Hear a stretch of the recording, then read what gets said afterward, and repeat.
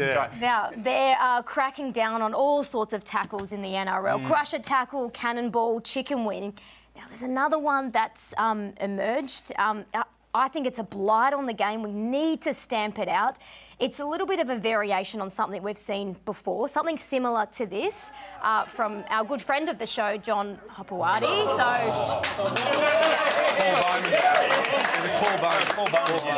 So it's quite similar to that, except this one, it's basically you stick your whole head, the whole head up the anus, if you see. So there's an example last night with Joe Stimson right up there. Now, I've called it... Here we go. No, he's just buried it right in there. Yeah. That's terrible.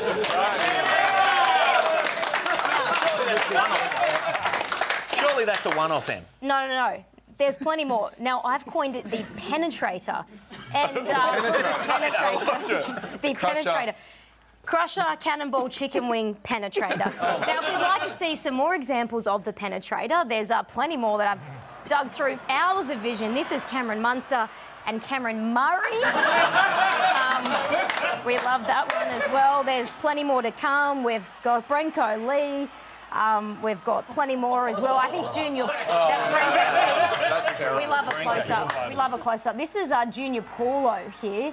And again, same sort of thing. I tell you. You know, there's so much. And then even in the international game as well. That's how